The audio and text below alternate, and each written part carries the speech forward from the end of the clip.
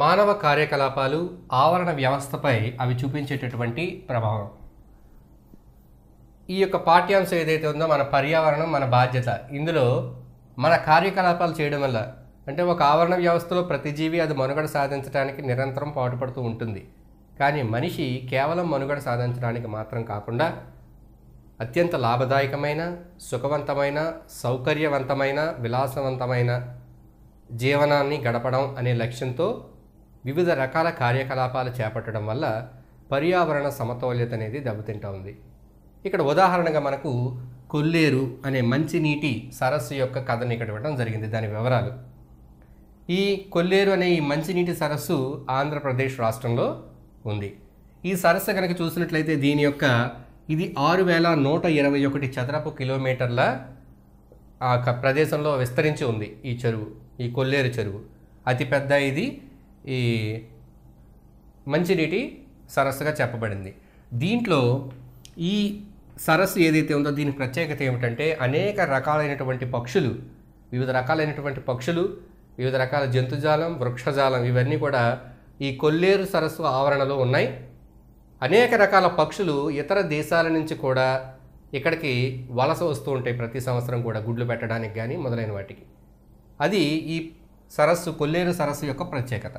అందుచేత ఇక్కడ పక్షుల వేటను నియంత్రించడానికి వివిధ రకాల పక్షులు వస్తే చుట్టుపక్కల ప్రాంత ప్రజలు ఈ పక్షులను వేటాడి భుజించడం, అమ్మటం మొదలైనవి చేయడం వల్ల పక్షి సంరక్షణ కేంద్రం కింద భారత ప్రభుత్వం చేత ప్రకటించబడింది కొల్లేరు సరస్సు 1999 సంవత్సరంలో. అంటే పక్షుల వేట మొదలైనవన్నీ నిషేధించబడి పక్షుల సంరక్షణార్థం చర్యలు చేపట్టబడతాయి. పక్షి సంరక్షణ కేంద్రం. ఇక్కడ 193 రకాల వివిధ పక్షి జాతులు అనేవి ఈ కొల్లేరు సరస్సు ప్రాంతంలో మనం చూస్తాం. అలాగే దాదాపు 20 లక్షల పక్షులు అక్టోబర్ నుండి మార్చి మధ్య గల సమయంలో ఇక్కడికి వలస రావడం జరుగుతుంది. ఇంత అద్భుతమైనటువంటి మంచినీటి సరస్సు మానవ కార్యకలాపాల వల్ల ఇది ఏ విధంగా పాడైంది, ఇక్కడ ఏ విధమైనటువంటి అసమతౌల్యత అనేది ఇక్కడ ఉత్పన్నమైందో ఇప్పుడు మనం చూద్దాం. ఇప్పుడు ఈ కొల్లేరు మంచినీటి సరస్సు ఇది ప్రస్తుతం ఉన్న పరిస్థితి చాలా ప్రమాదకరమైన పరిస్థితిగా మారింది. ఇలా మారడానికి కారణమైనటువంటి మానవ కార్యకలాపాలు ఏంటో చూద్దాం. మొదటిగా ఎక్వాకల్చర్. ఈ కొల్లేరు చుట్టుపక్కల ప్రాంతాలలో అంటే ఈ పరివాహక ప్రాంతాల్లో ఈ కొల్లేరు సరస్సులో ఉపయోగించుకొని కట్టలు కట్టి చిన్న చిన్న సరస్సులుగా చేసి వీటిల్లో చేపలను, రొయ్యలను పెంచడం. అలాగే ఈ నీటిని వినియోగించుకుని చుట్టుపక్కల చేపల చెరువులు, రొయ్యల చెరువులు ఏర్పాటు చేయటం, అందులో చేపలను, రొయ్యలను పెంచిన తర్వాత వ్యర్థాలని, ఆ వ్యర్థ నీటిని కూడా కొల్లేరులోకి విడుదల చేయటం. ఈ చర్యల వల్ల ఈ కొల్లేరు ఏదైతే ఉందో దీని యొక్క సహజమైన రూపాన్ని కోల్పోవటం, నీరు సరిగ్గా అందులో కదలకపోవటం, ఇందులో వరద నీరు అది వచ్చేటప్పుడు ఏమయ్యేదంటే ఈ నీరంతా 61 కిలోమీటర్ల పొడుగున్నటువంటి ఉప్పుటేరు ద్వారా ప్రవహించేది. అయితే దీని యొక్క ప్రవాహానికి ఇక్కడ ఇబ్బంది కలుగుతూ ఉంది. అలాగే రెండవది అగ్రికల్చర్ అంటే వ్యవసాయం. ఈ కొల్లేరు చుట్టూ కట్టలు కట్టి కొల్లేరు నీటిని వినియోగించుకుని దాని చుట్టూ కూడా వ్యవసాయం అనేది ప్రారంభించారు. చుట్టూ ఉన్నటువంటి భూములను వ్యవసాయ భూములుగా మార్చారు. అందువల్ల ఏమైంది, ఈ కొల్లేరులో ఉండేటటువంటి దాని యొక్క స్థాయి అంటే నీటి నిల్వ స్థాయి అనేది తగ్గిపోయింది. ఇది ఒక కారణం. తర్వాత పరిశ్రమలు. ఈ కొల్లేరు చుట్టూ ఏర్పడినటువంటి పరిశ్రమల్లో ఉన్నటువంటి వ్యర్థాలు ఏవైతే ఉన్నాయో వీటన్నిటినీ కొల్లేరులోకి విడుదల చేయడం.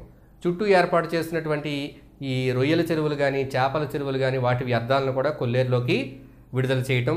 అలాగే చుట్టుపక్కల ఉన్నటువంటి ఎవరైతే ఈ గృహాలు ఏవైతే ఉన్నాయో అక్కడ చుట్టూ నివసించేటటువంటి వ్యక్తులు ఎవరైతే ఉన్నారో అంటే ఈ కొల్లేరు చుట్టూ ఎక్కువగా ఈ నివాస ప్రాంతాలుగా మారి అక్కడ ఇల్లు కట్టుకుని ప్రజలు ఎక్కువగా నివసించడం, ఈ గృహాల నుంచి వచ్చేటటువంటి గృహ వ్యర్థాలన్నీ కూడా కొల్లేరులోకి విడుదల చేయబడి ఇవన్నీ కూడా అధికమైన కాలుష్యానికి కారణమయ్యాయి.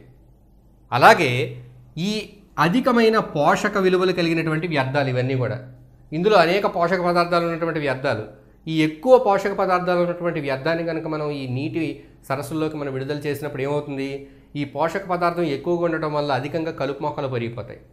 ఈ కలుపు మొక్కలు పెరిగిపోయిన ప్రాంతం కొల్లేరులో చాలా అధికం అయిపోయింది. ఇప్పుడు ఇది మీరు పట్టిక చూస్తే మీకు అర్థమవుతుంది. పట్టికలో ఇచ్చాడు ఒకప్పుడు ఎట్లా ఉండింది, మనకి 10-20 సంవత్సరాల తర్వాత ఇప్పుడు ఎలా ఉందనేది. అంటే దాదాపు 20-30 సంవత్సరాల నుంచి ఈ కార్యకలాపాలు ఎక్కువ మొత్తంలో జరగడం వలన అధిక మొత్తంలో కలుపు అనేది పెరిగిపోయింది. ఎక్కువ పోషక విలువలు కలిగిన వ్యర్థాలు విడుదల చేయడం వల్ల ఈ కలుపు అనేది పెరిగిపోయిన ప్రవాహం అనేది తగ్గిపోతుంది. ప్రవాహం తగ్గిపోతే తరచుగా వరదలు వచ్చి చుట్టుపక్కల ముంపుకు గురవడం జరుగుతుంది. ఈ రకంగా దాని యొక్క సమతౌల్యత అనేది పూర్తిగా దెబ్బతింటూ ఉంది. దేనివల్ల? ఇక్కడ చేపట్టినటువంటి మానవ కార్యకలాపాల వల్ల. అలాగే అక్కడ ఉండేటటువంటి నీటిలో కూడా, ఆ కొల్లేరు నీరులో కూడా అనేక రకాల మార్పులు సంభవిస్తూ ఉన్నాయి. అవేంటో చూద్దాం. ఇక్కడ ఈ రకమైనటువంటి కార్యకలాపాలు ఇంతకుముందు మనం చూసినట్టుగా ఏ విధమైనటువంటి కాలుష్య పదార్థాలన్నీ కూడా ఈ సరస్సుల్లో ప్రవేశిస్తున్నాయో వీటి వల్ల ఈ సరస్సుల్లో క్షార ప్రభావం అనేది బాగా పెరిగిపోవటం, అలాగే డిఓ తగ్గుముఖం అంటే డిజాల్వ్డ్ ఆక్సిజన్, నీటిలో కరిగిన ఆక్సిజన్ శాతం అనేది తగ్గిపోవటం. ఈ ఆక్సిజన్ శాతం అనేది తగ్గిపోతే నీటిలో ఉన్నటువంటి వివిధ రకాల చేపలన్నీ కూడా, ఈ జలచరాలు ఏవైతే ఉన్నాయో ఇవన్నీ కూడా ఆక్సిజన్కి ఇబ్బంది పడి చనిపోవడం జరుగుతుంది. దాదాపుగా గుర్తించినంత వరకు 15 రకాల జాతుల చేపలు ప్రమాదం అంచుల్లో ఉన్నాయి అక్కడ ఆవరణ వ్యవస్థలో. ఎందుకంటే అక్కడ ఆక్సిజన్ తగ్గుముఖం పట్టడం, వివిధ రకాల కాలుష్యాలన్నీ నీటిలోకి రావటం. బీఓడి ఎక్కువయింది. అంటే బీఓడి అంటే బయోలాజికల్ ఆక్సిజన్ డిమాండ్. అక్కడ ఉన్నటువంటి జీవులకు అవసరమైనటువంటి ఆక్సిజన్ డిమాండ్ ఏదైతే ఉందో, అవసరత ఏదైతే ఉందో అది బాగా ఎక్కువైంది. కానీ అవసరానికి తగినంతగా ఆక్సిజన్ అందుబాటులో లేదు. అలాగే ఆ చుట్టుపక్కల నివసిస్తున్నటువంటి ప్రజల్లో కూడా ఈ డయేరియా, కలరా, టైఫాయిడ్, అమీబియాసిస్ వంటి వ్యాధులు, నీరు కలుషితమైంది. ఆ నీటి వనరులు వినియోగించుకుంటున్న వాళ్ళందరికీ కూడా ఈ డయేరియా, కలరా, టైఫాయిడ్, అమీబియాసిస్ మొదలైన వ్యాధులు, అలాగే దోమల వ్యాప్తి, ఈ దోమలు పెరగడం వల్ల దోమలతో వచ్చేటటువంటి మలేరియా మొదలైనటువంటి వ్యాధులు కూడా అక్కడ సంక్రమిస్తూ ఉన్నాయి. అలాగే ఆ నీరు కలుషితం అయిపోవడం వల్ల అక్కడ ఉన్నటువంటి చేపల చెరువులు, రొయ్యల చెరువులు ఉన్నటువంటి రొయ్యలు, చేపలు ఇవి కూడా కాలుష్యం బారిన పడ్డాయి. అలాగే అక్కడ వ్యవసాయ భూములు ఏదైతే ఉన్నాయో వ్యవసాయ భూములు కూడా వ్యవసాయానికి పనికి రాకుండా పోయాయి. ఈ విధంగా ఈ ఆవరణ వ్యవస్థ అనేది బాగా దెబ్బతింది. ఈ 3 దశాబ్దాలుగా చేస్తున్నటువంటి ఈ వివిధ కార్యకలాపాల వల్ల ఇన్ని రకాల మార్పులు జరిగి అక్కడ సమతౌల్యత దెబ్బతిని ఒక మంచినీటి సరస్సు ఏదైతే ఉందో, ఎన్నో రకాల జీవజాతులకు అది అక్కడ ఆవాసం కల్పిస్తూ ఉందో, ఎంత అక్కడ ప్రకృతి అనేది అక్కడ ఏ విధంగా ఉందో మనం ఇంతకుముందు చూసాం. అటువంటి ప్రకృతి అంతా కూడా, ఆ సమతౌల్యత అంతా కూడా, వివిధ జీవుల మధ్య సంబంధాలు, ఆ సమతౌల్యత అంతా కూడా మానవ కార్యకలాపాల వల్ల దెబ్బతింది. అంటే దీనికి నివారించడానికి చట్టాలు చేసినప్పటికీ ఇది అవగాహన కల్పించి, ఆ చుట్టూ ఉండేటటువంటి ఆ ప్రాంత ప్రజలకు అవగాహన కలిగించి అక్కడ ఈ విధమైనటువంటి కార్యకలాపాలు నిషేధించడానికి అవసరమైన చర్యలు చేపట్టాల్సి ఉంటుంది. అలాగే ప్రతి ఒక్కరు కూడా దీన్ని సామాజిక బాధ్యతగా గ్రహించి ఇటువంటి మంచి వనరులను, నీటి వనరులను కాపాడుకోవాల్సిన బాధ్యత మనపై ఉంటుంది. మనం కొల్లేరు వంటి ఒక పర్యావరణ వ్యవస్థలో సమతౌల్యత ఎలా దెబ్బతిందో చూసాం.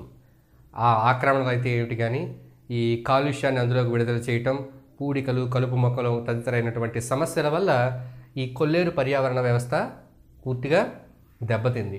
దీని నుంచి అక్కడ ఎటువంటి ఫలితాలు వచ్చాయి, ఎటువంటి మార్పులు సంభవించాయి, ఎటువంటి నష్టం వాటిల్లింది అనేది మీ పాఠ్యాంశంలో ఇచ్చిన పట్టికలు చూసి మీరు తెలుసుకోవచ్చు. అలాగే భారత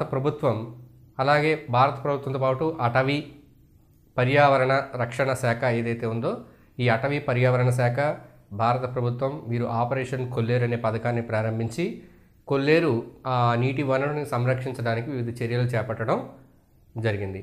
అలాగే ఇక్కడ మనం ముఖ్యంగా తెలుసుకోవాల్సిన మరొక అంశం, ఈ యొక్క మానవ కార్యకలాపాలు ప్రకృతిపై ఏ విధంగా లేదా పర్యావరణంపై ఏ విధంగా ప్రభావం చూపిస్తున్నాయనే దానికి కొల్లేరు సరస్సు ఉదాహరణ తీసుకున్నట్టుగానే మనం అడవులు లేదా వ్యవసాయం ఈ అంశాలను కనుక చూసినట్లయితే,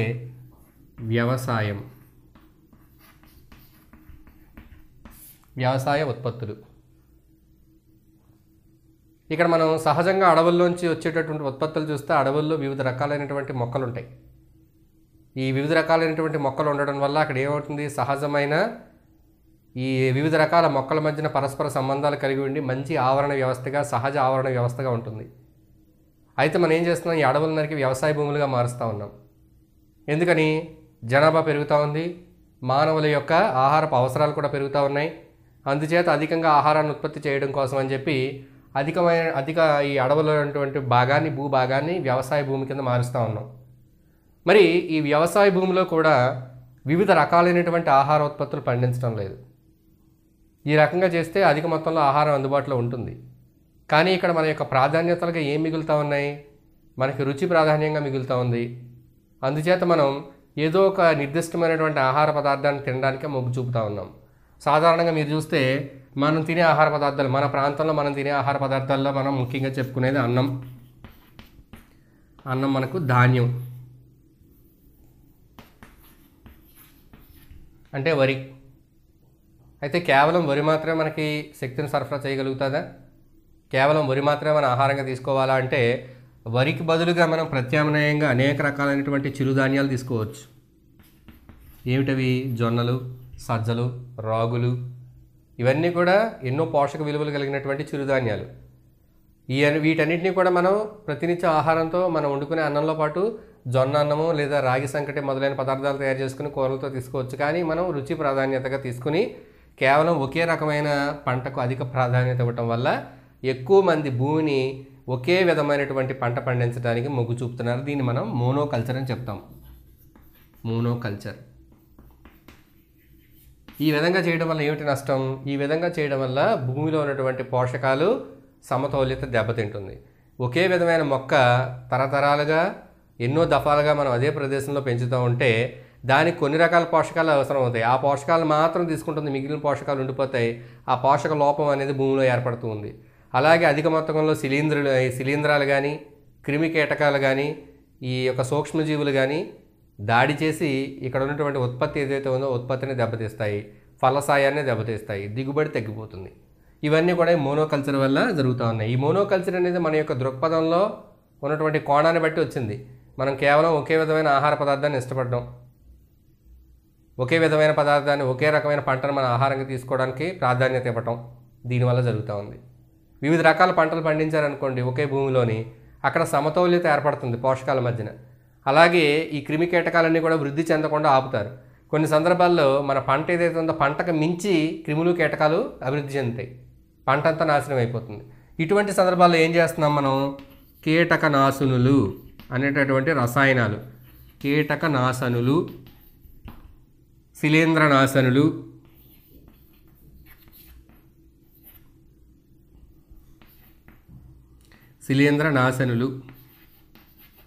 గుల్మనాశనులు, వీటినన్నింటినీ ఉపయోగిస్తున్నాం. పెస్టిసైడ్స్, ఇన్సెక్టిసైడ్స్, వీటిని పిచికారీ చేయడం ద్వారా మొక్కలపైన క్రిమి కీటకాలను కొంతవరకు మనం అదుపులో పెడతా ఉన్నాం. అయితే వీటితో ఉత్పన్నమయ్యేటటువంటి సమస్య ఎటువంటిది? మనం వాడుతున్నటువంటి ఈ పెస్టిసైడ్స్, ఇన్సెక్టిసైడ్స్ ఇవన్నీ ఏదైతే ఉన్నాయో ఇవి హానికరమైన రాసాయనిక పదార్థాలు. ఇవి మనం ఉపయోగిస్తున్నటువంటి మొక్కపై ఉండే క్రిములకు హాని చేసి మిగిలిన వాటికి హాని చేయకుండా ఉంటే సరి. కానీ అలా జరుగుతుందా? మనం ఉపయోగించినటువంటి రసాయన పదార్థాలు క్రిమి కీటకాలను చంపుతాయి, క్రిమి కీటకాలపై ప్రభావం చూపిస్తాయి. అలాగే ఆ క్రిమి కీటకాలను తిన్నటువంటి ఇంకొక జంతువు మీద ప్రభావం చూపిస్తాయి. ఆ జంతువుని మళ్ళీ తిరిగి మనం తిన్నట్లయితే ఈ ఉపయోగించినటువంటి రసాయన పదార్థాలు ఏవైతే ఉన్నాయో ఇవి ఒక జీవి నుండి మరొక జీవికి, ఒక జీవి శరీరం నుండి మరొక జీవి శరీరంలోకి చేరడం, అలాగే కొన్ని సందర్భాలు అంటే ఇది జీవిల యొక్క పోషక స్థాయిల్లోకి ప్రవేశించడం ఈ హానికర పదార్థాలు, లేదా మొక్కల్లో కొన్ని భాగాలు వీటి పీల్చుకోవడం, అవి తిన్నప్పుడు మన శరీరంలోకి చేరటం. అంటే జీవుల పోషక స్థాయిలోకి ఈ పదార్థాలు ప్రవేశిస్తూ ఉన్నాయి. అలాగే జీవుల్లో ప్రవేశించినప్పటికీ కొన్ని సందర్భాల్లో ఏమవుతా ఉంది? ఉపయోగించినటువంటి ఈ యొక్క ఇన్సెక్టిసైడ్స్, పెస్టిసైడ్స్, కీటకనాశనులు, శిలీంద్రనాశనులు ఏమైతే ఉన్నాయో ఇవి భూమిలో కరగడం వల్ల మరింత ప్రమాదకంగా మారుతాయి. భూమిలో కరిగాయనుకోండి కొన్ని రకాల కీటకనాశనులు అన్నీ కూడా కొంతకాలం అంటే 1 సంవత్సరం పాటు ఉన్నప్పుడు అవి అపాయకరంగా మారిపోతాయి. అంటే అపాయం లేనటువంటి పదార్థాలుగా మారిపోతాయి 1 సంవత్సరంలో. కొన్ని రకాల కీటకనాశనులు అంటే సీసం కానీ, మెర్క్యూరీ కానీ, ఆర్సెనిక్ మొదలైనటువంటి లోహాలు, అటువంటి పదార్థాలు, విష పదార్థాలు వినియోగించి తయారు చేసిన కీటకనాశనులు అంత త్వరగా విచ్ఛిన్నం కావు. ఇవి ఆ నేలలో ఉండిపోతాయి, నేల ద్వారా నీటిలోకి ప్రవేశిస్తాయి, నీటి ద్వారా నీటి జంతువులైన చేపల్లోకి ప్రవేశిస్తాయి, చేపలను తిన్నప్పుడు మనుషుల శరీరాల్లోకి ప్రవేశిస్తాయి, నీటి ద్వారా గడ్డిలోకి ప్రవేశిస్తాయి, గడ్డి తిన్న ఆవులోకి, ఆవు యొక్క పాలలోకి, పాలు త్రాగిన మనుషుల్లోకి. ఈ రకంగా ఈ పదార్థాలన్నీ కూడా మనలో, మన శరీరంలో ఇవన్నీ కూడా నిల్వ చేయబడతా ఉన్నాయి. ఈ ప్రక్రియను మనం అంటే ఈ విష పదార్థాలు ఏవైతే ఉన్నాయో ఈ విష పదార్థాలు, హానికరమైనటువంటి కీటకనాశనులు, శిలీంద్రనాశనులు మొదలైనవన్నీ కూడా జీవుల యొక్క ఆహార గొలుసులోని పోషక స్థాయిల్లోకి ప్రవేశించడాన్ని మనం జైవిక వ్యవస్థాపనం అని చెప్తాం, బయో అక్యూములేషన్. జైవిక వ్యవస్థాపనం.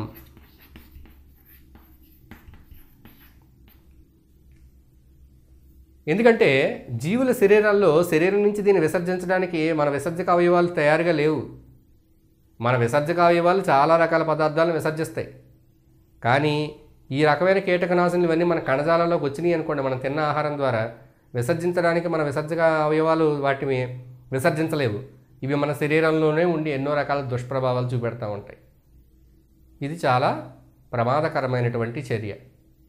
ఇది ఒక ప్రమాదకరమైనటువంటి కాలుష్యం, ఈ బయో అక్యూములేషన్. అలాగే జీవుల్లో వీటి స్థాయి క్రమక్రమంగా పెరుగుతూ ఉంటుంది.